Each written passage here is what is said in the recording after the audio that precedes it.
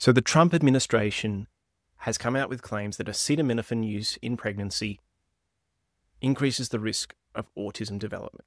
And I, as your family doctor and as a dad of a 2-year-old, am here to say that there is no evidence that this is the case.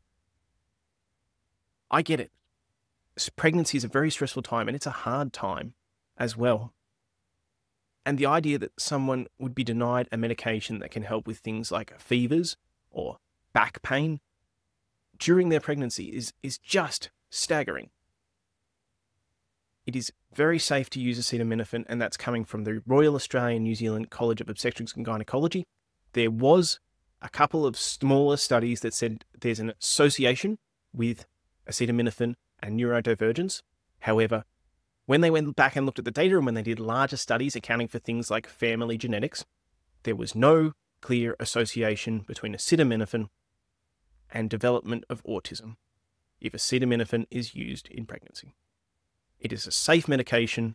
It is a medication that can be used to treat things that do certainly increase risk, like fever. And we know there's a risk to unborn babies if there is a fever from their mother. TLDR, acetaminophen is recommended as a safe way, if indicated, to treat things like fever, as well as to treat pain.